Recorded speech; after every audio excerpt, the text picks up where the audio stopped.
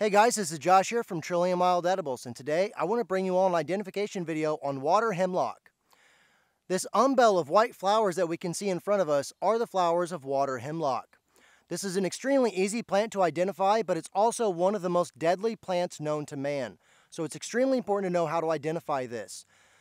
You might notice that I'm not actually touching it too much, and that's generally because touching this plant can simply be enough to cause a rash or even spread some of its toxins onto your skin, which can then carry over later. So I'm not going to be touching this plant like I normally do. Let's take a closer look at these flowers here. Whenever we look at the flowers of water hemlock, we're going to notice that they are very sparsely populated in these umbels. Kind of like an upside down umbrella like you would expect to see with regular poison hemlock. You can see how much space there is in between each one of these stems, or bracts if you will, that lead off into this cluster of flowers. This is one of the major indicators of water hemlock. Now let's take a look at its leaves. Whenever we look at the leaves of water hemlock at the base of the plant near the ground, we're going to notice this compound structure, very, very similar to poison hemlock. These leaves are technically leaflets. All these what look like leaves are technically leaflets. These leaves are also much smaller than they are on regular poison hemlock, so keep that in mind. If we look really closely at them, however, we're going to notice these veins coming off at kind of like a 45-degree angle from the mid-rib. We can see the mid-rib here, and we can see these veins running at a 45-degree angle from the leaf. If we look at the tip of the leaf, we're going to notice that it comes to a very nice point, and we can see some of the teeth running along the margin of this leaf here in the center of the frame.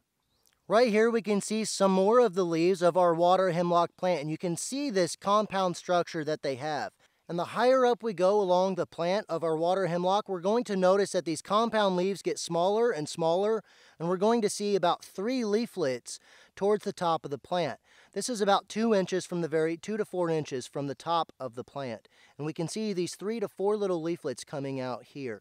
We can also see more of those teeth margins and those veins that I was talking about. We can see those a lot more clearly here on this picture. Another thing we're going to notice if we look at the leaves, we're going to notice where these leaf and leaflets actually come out. We're going to notice another purple splotch like we can see in the center of the frame. If we look along the stem of our water hemlock, we're going to notice that it's round, green, with this purple splotching or purple tinging that is just oh so common with your hemlock species. This is a really good indicator of a hemlock species. Now, I do want to mention there are some plants that have purple splotching that are not hemlock. Make sure you keep that in mind. If we look at the leafing pattern of our water hemlock, we're going to notice that it has an alternating leafing pattern, just like we can see here, how these leaves will alternate up and down the stem. And in the nodes is where we're going to notice that purple splotching or that purple tinging, and the rest is going to be generally green. However, there is some variation with that. Here, if we look at the stem of this water hemlock, we can actually see that this stem is a lot more purplish red than the other one that we were just looking at. So there's not only a couple of variations to the leaves, there's a couple of variations to the stems that you're also going to be finding on your water hemlock plants. This white powdery substance is actually like a bloom. If you rub that, it will come off on your fingers. I'm not going to rub it because just simply touching this plant can be enough to spread its toxins. So that's how you guys can identify water hemlock. I really hope you guys enjoyed this video, and I hope you all learned something.